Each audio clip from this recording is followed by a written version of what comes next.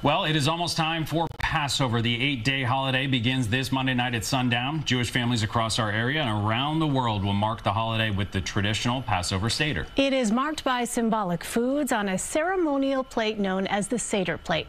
During the holiday, those who observe follow special dietary rules, and several restaurants offer menus tailored for the holiday. Joining us this morning to talk about all of this, Ari Bokova, the head chef at Dagon, a restaurant on the Upper West Side, offering a full Passover menu. Ari, good morning. Thank you for being here. Thank you for having me. Let's talk about some of the special menu items. This all looks perfect for now, and I just don't want to do anything to ruin it, but I want to learn. So tell us what you have here. All right, so we bought all the components that go into like a traditional Seder plate. You have the parsley, which represents the bitterness that the Israelites went through. We have the eggs, represents the circle of life.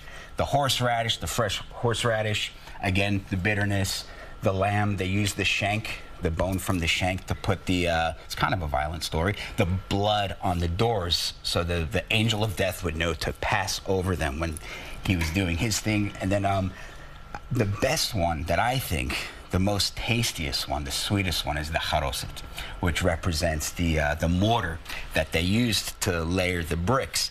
And that's the one that has so many different applications. You could serve it with pork, you could serve it with duck, with game. I've done it with foie gras before. Wow. And it's done poorly often. My grandmother used to make it, and it was a disaster. I know we're going to delve in just a moment, but, sure. But before we do that, I mean, how are these dishes different from sort of your traditional menu at the restaurant? Well, they you know, the ingredients that we eat on Passover, they kind of tell the story. They're symbolic of what the Israelites went through when they were fleeing Egypt. So it's really, you're telling a story through cuisine. And so, yeah. What did your grandmother do wrong? Lovingly, we say that. I love you, Grandma. That you're telling folks at home not to do, potentially. So the charoset, it's traditionally a mixture of nuts, apples, sometimes dried fruit, and lots of wine. And what she would do is she would soak it in so much wine that you would put it on your plate and it would look like a murder scene. So I'm like a little kid eating it, catching a buzz. I'm looking across the table at my dad. He's like, we're going to McDonald's after this. So I said to myself, you know, if I ever become a chef, I'm going to definitely nail this one. And so I think I have it nailed. You guys tell me. We have walnuts, we have apples, dates. Here's the trick. We reduce the wine with some sugar and lemon. And there's a culinary term called glaze. And it just kind of glazes everything so you don't get that puddle of raw wine going on. All right, yeah, show us how to make it here, Ari, the proper way. Let's get this dance We'll take going. notes. So we have the walnuts, we have the apples. My Pops likes to make it with dates, so I got to represent Pops a little bit. Oh, nice. We have some dried figs. It's always nice. Here's that lovely reduction I was talking about. So it's almost like a balsamic reduction. It's a much thicker consistency than it would be just regular red wine. Exactly. Okay. Yeah, it definitely resembles balsamic, and it's got that sweet and tart thing going on.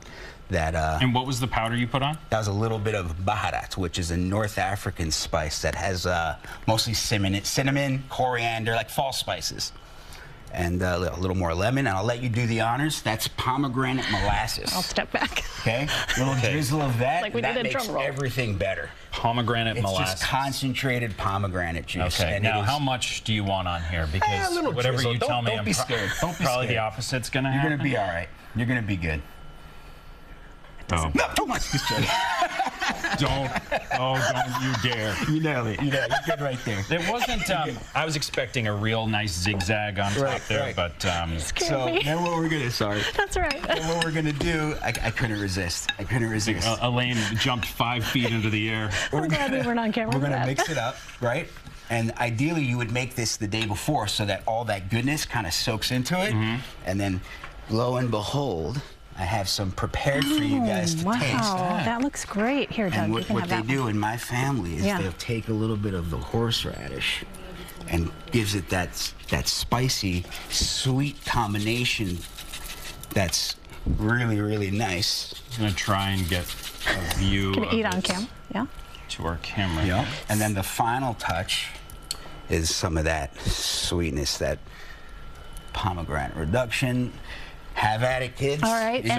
Is it considered a side dish? Does it accompany? It goes on the Seder plate. Okay. And it's one of the components of the Seder plate. Mmm. Thank you.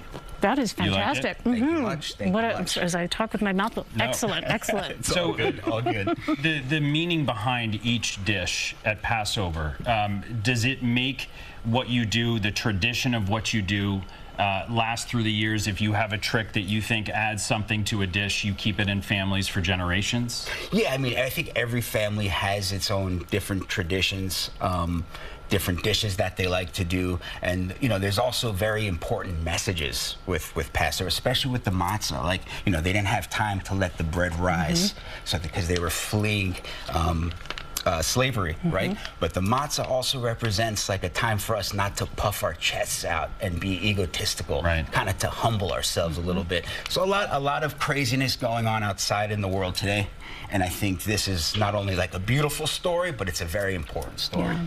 Ari, we can't thank you enough for being here and for joining us. Thank you so much. We appreciate your time. Great to meet you. Dagon is on Broadway and 91st Street if you'd like to visit. Yep, there's still time to order their Seder plate before Passover begins on Monday night. We'll be right back. And